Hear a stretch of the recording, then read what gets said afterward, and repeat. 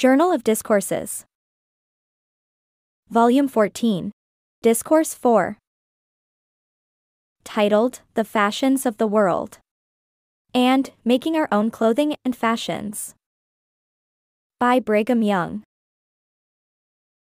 If I can have the ears and attention of the people, I want to preach to them a short sermon on our present condition and on some particulars with regard to our customs.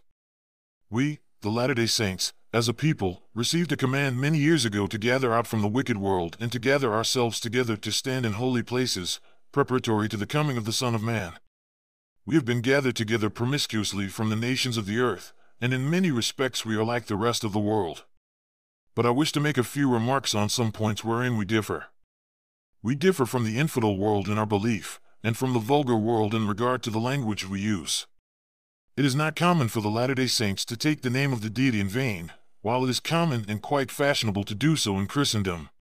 Herein we disagree with the outside world, or we may call it the vulgar world, for no matter how high or how low their position may be, or how poor or how wealthy, when people use language which is unbecoming they descend to a very low level, and in this respect I am happy to say that the Latter-day Saints differ from the wicked or vulgar world.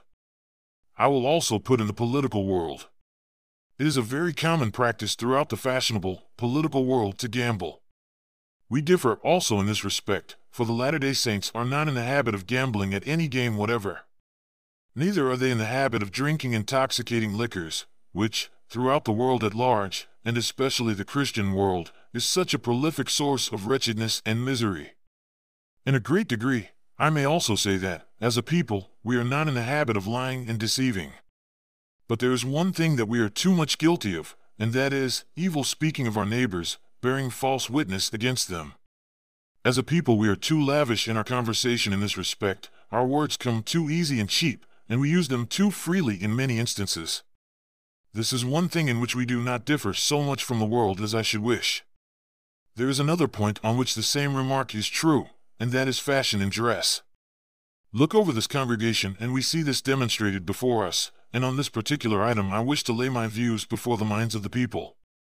To me a desire to follow the ever-varying fashions of the world manifests a great weakness of mind in either gentleman or lady. We are too apt to follow the foolish fashions of the world. And if means were plentiful, I do not think that there are many families among the Latter-day Saints but what would be up to the highest and latest fashions of the day. Perhaps there are a great many that would not follow these fashions had they ever so much means. But too many of this people follow after the foolish, giddy, vain fashions of the world. If any persons want proof of this they need only look over this congregation, and view the bonnets, hats, or headdresses of our fashionable ladies. Do they wear bonnets that will screen their faces from the sun, or shelter their heads from the rain? Oh, no, it is not fashionable. Well, what do they wear? Just such as the wicked would wear. My discourse will have to be brief, and I am going to ask my sisters in particular to stop following these foolish fashions, and to introduce fashions of their own. This is the place, and this the time to make known the word of the Lord to the people. It is vain and foolish, it does not evince godliness, and is inconsistent with the spirit of a saint to follow after the fashions of the world. I wish to impress these remarks especially on the minds of my young sisters, the daughters of the elders of Israel. Not but what our wives as well as daughters follow many fashions that are uncomely, foolish, and vain. What do you say? Shall we introduce a fashion of our own, and what shall it be? Do you want us to answer and tell you how to make your bonnets? Let me say to you that, in the works of God, you see an eternal variety. Consequently we do not ask the people to become Quakers, and all the men wore wide-brimmed hats, and the ladies wore drab or cream-colored silk bonnets projecting in the front, perhaps 6 or 7 inches, rounded on the corners, with a cape behind. This is Quakerism, that is, so far as headdresses are concerned for ladies and gentlemen. But while we do not ask this, we do ask the sisters to make their bonnets so as to shelter themselves from the storm and from the rays of the sun. I have heard a saying that 3 straws and a ribbon would make a headdress for a fashionable lady. This was a year or 2 ago. And the same varying, fantastic, foolish notions prevail with regard to other portions of a lady's habiliments as much as with her headdress.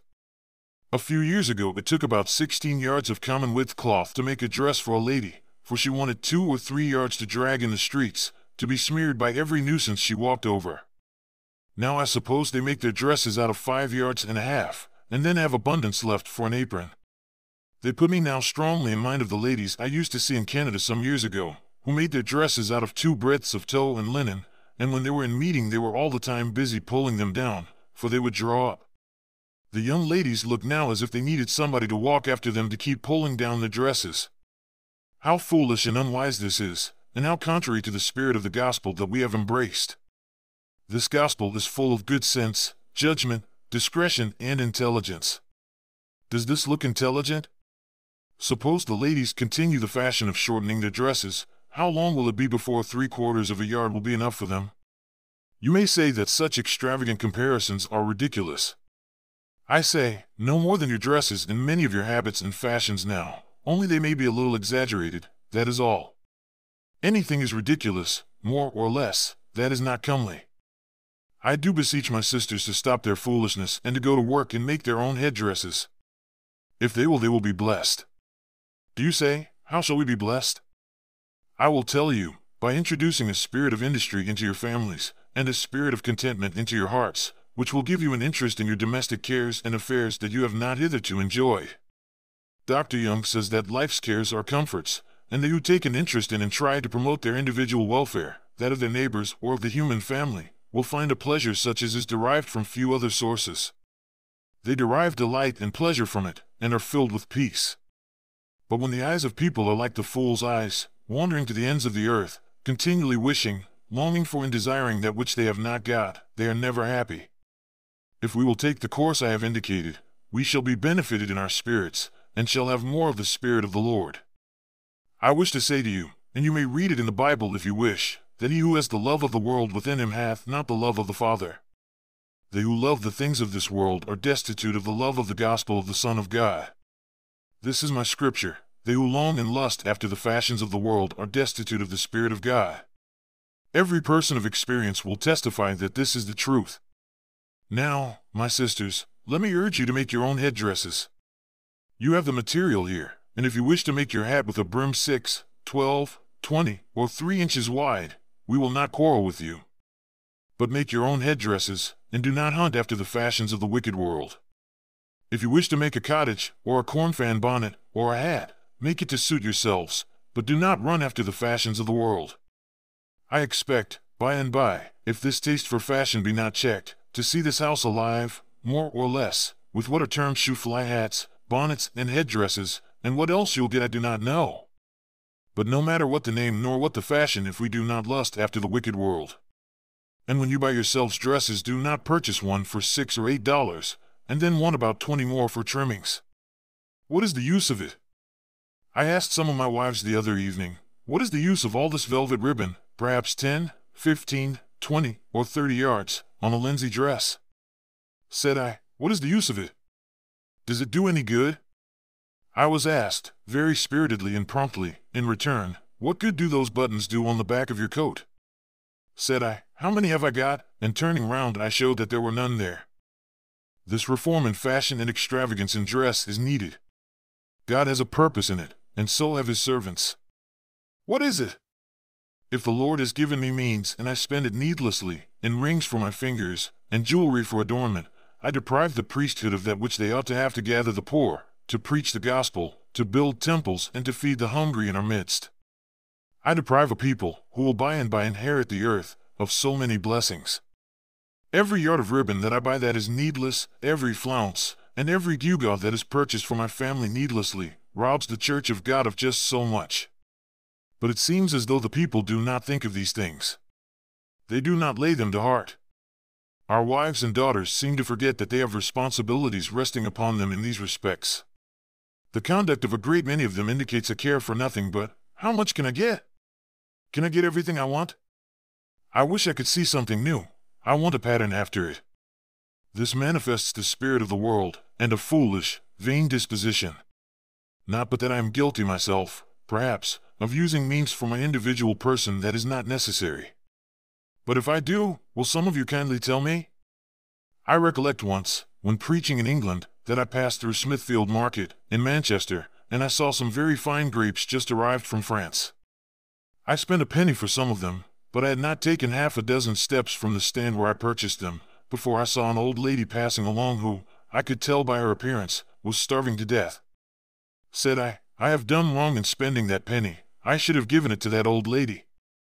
I made it a practice, before leaving my office, of going to a drawer, taking out a handful of pence, in order to give to the numerous beggars which everywhere meet the eye in walking the streets in the large towns in that country, and in this instance I felt guilty at having spent a penny on grapes, and I thought of it many times after. What else did I spend needlessly? Not much. Well, but say some, Brother Brigham, do not you have good horses? Yes, I do.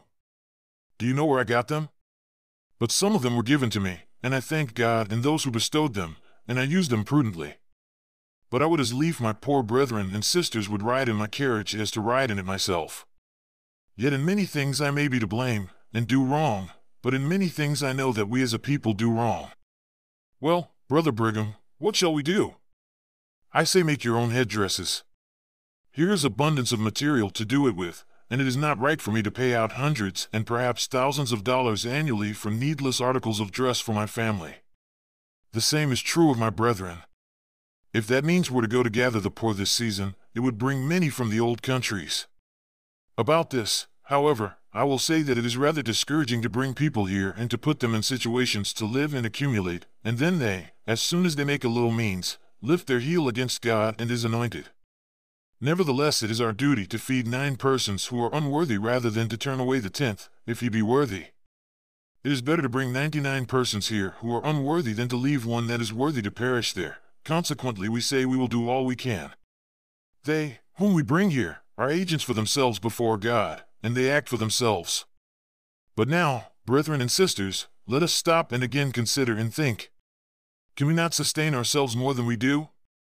I do not ask my sisters to make themselves sunbonnets and wear them and nothing else. I do not say, all of you adopt some particular fashion and stick to that alone. This is not the question.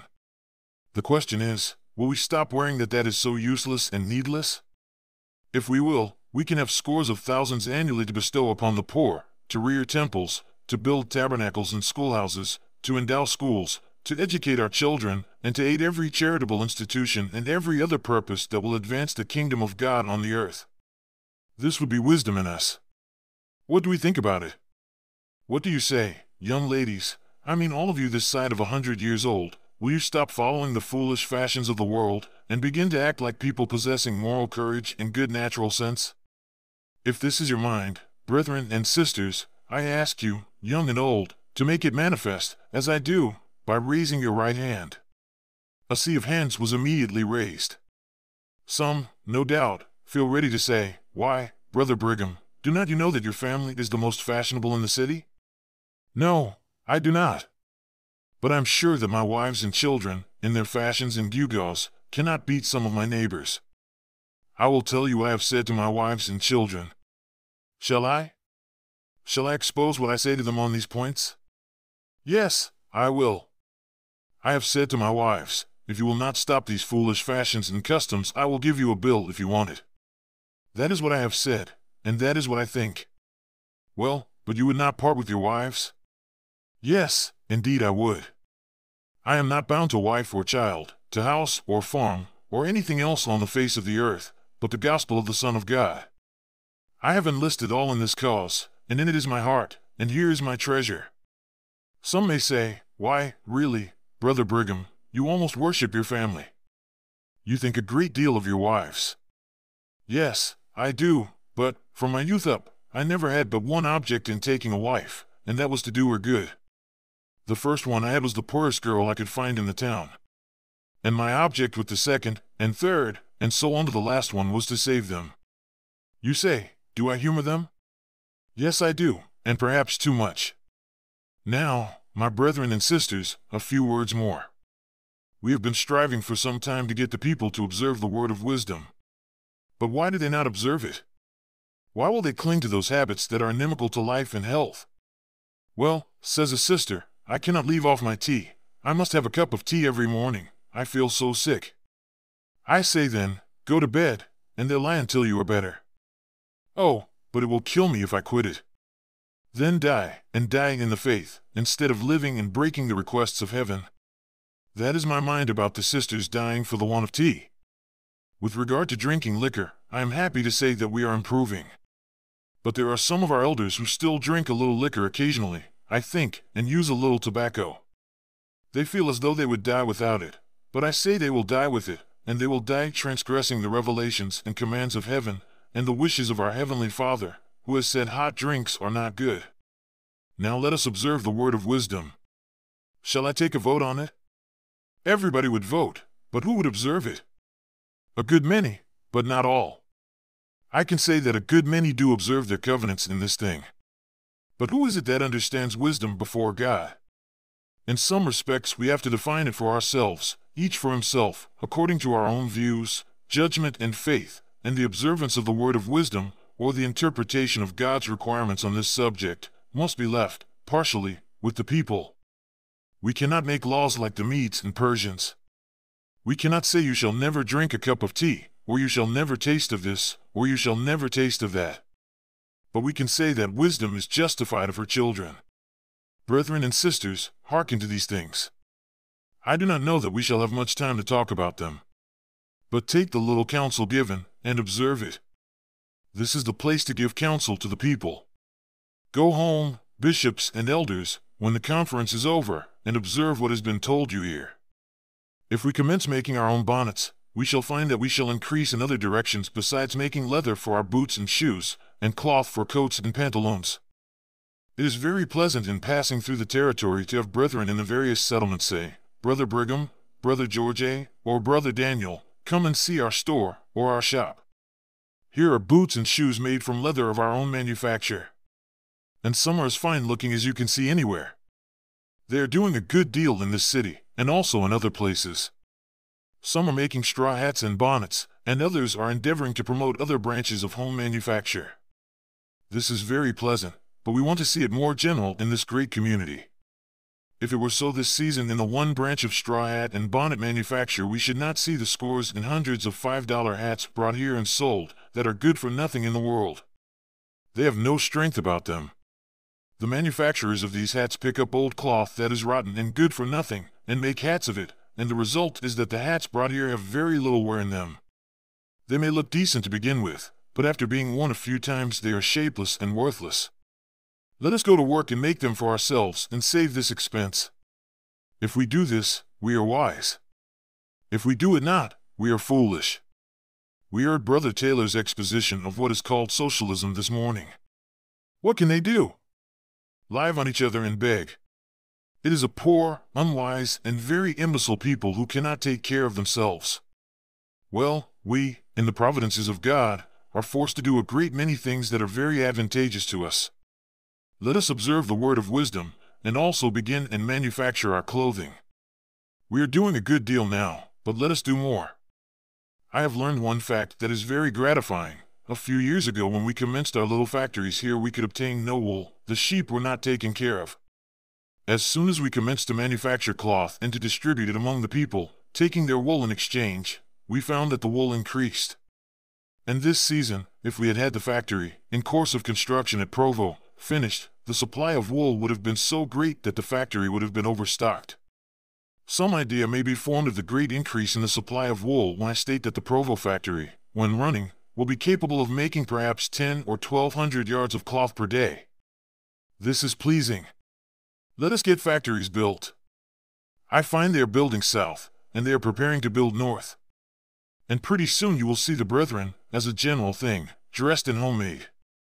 Some here are thinking, probably, Brigham, why don't you dress in homemade? I do. Well, have you got it on today? No, but I want to wear out, if I can, what I have on hand. I give away a suit every little while, and I would like to give some more away if I could find anybody my clothes would fit. I travel in homemade and wear it at home. As for fashion, it does not trouble me. My fashion is convenience and comfort. The most comfortable coat that a man can wear in my opinion is what the old Yankees and Eastern and Southern people call a warmus.